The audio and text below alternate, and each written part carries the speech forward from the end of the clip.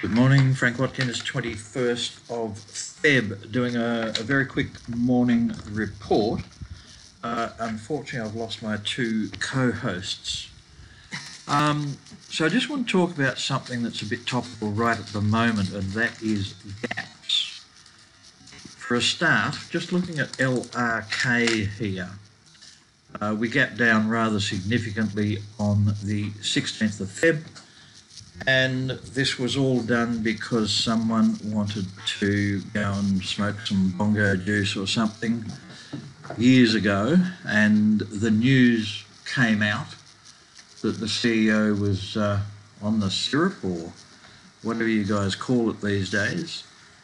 So the price was dumped. Now, first issue is the price was on the way down anyway, but just looking at the gap, the low of the gap day was $4.46 and the high the next day was $4.10.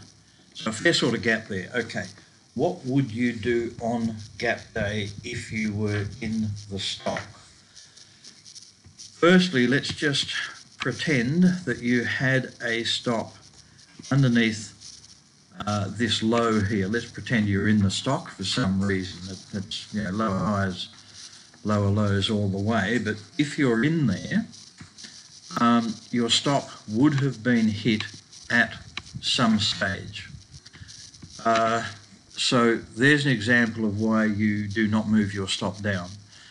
But assuming that you're not in there, I know people were trying to buy this, and other people were saying, well, that's the same as trying to catch the falling knife. My attitude is, firstly, this hasn't come up on a scan with a buy signal, so I wouldn't even be looking at it, other than the fact that it's all over the social media. So I'd grab my box tool and I'd take it to the top of the gap down day, and I'd draw a box around that data. Now it's just a case of sit back, relax, and wait and see what happens. One way or another, if that stock breaks above about the $4.10 level, you might then buy it, looking for it to close the gap up there at $4.45 or whatever it was. But no need whatsoever to jump into that. The next one happened today. Next one I'll look at, AGL. Now, this is totally different. We've been in this stock.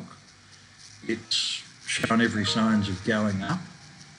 And on Saturday morning, someone made a takeover offer, I believe at about $7.50.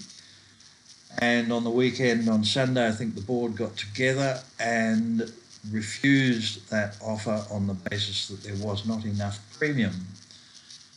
So we have this gap up. Today's low is $7.55 and Friday's high $7.29. So where to now? The first thing from my point of view is, in a strong trending stock, a gap up is a sign of strength. Now, given the current market, we have been very quick to take profits on bullish announcements, i.e. if something gaps up, we just take it pretty much on the open. However, I think AGL is a little bit different because the news wasn't a bit of a gold strike or a bit of gas down the bottom of a hole or something. It was a potential takeover. I think now with AGL, there may be other people thinking, hang on, AGL is cheap and it might become an ugly takeover where there's more than one bidder comes in, the board keeps knocking it back, so on and so forth. So tempted to hold AGL, but right now, I was going to say I'd probably have a stop underneath the low of today's tick, but it's right on that low now. So, sorry, we're not. I've got the wrong data in there.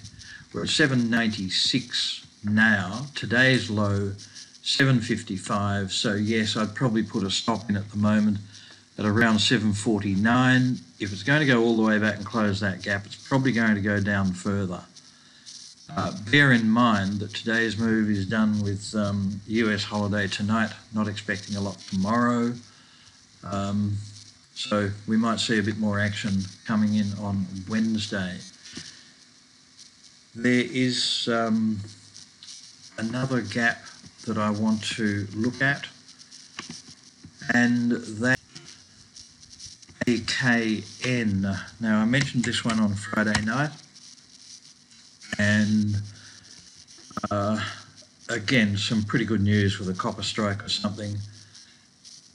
And Friday's close was 18.5, today's open 26.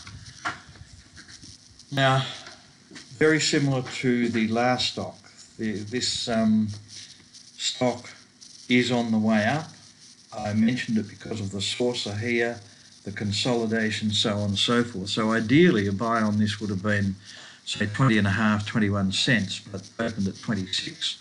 Low so far 24, so it hasn't given a chance for you to enter, depending on how your broker handles things.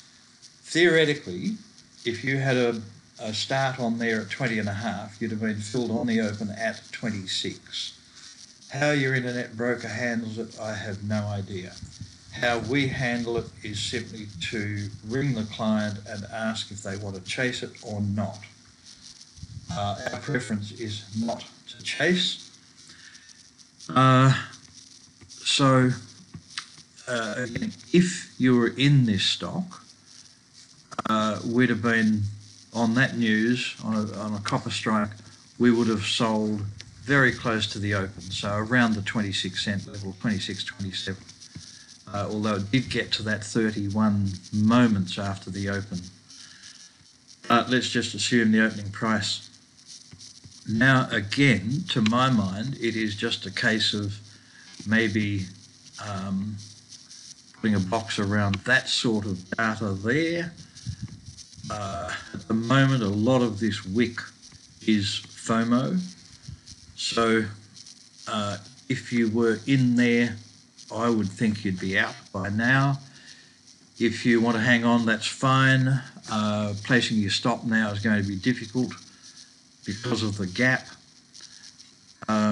If you're not in there, I certainly wouldn't chase. Just sit back, relax, wait for some consolidation and see what happens. That's my view on a couple of the recent gaps that we've seen, rightly or wrongly. That's the way that I would treat gaps on most occasions. I'll leave it at that, touch wood, talk to you in the next day or two or three.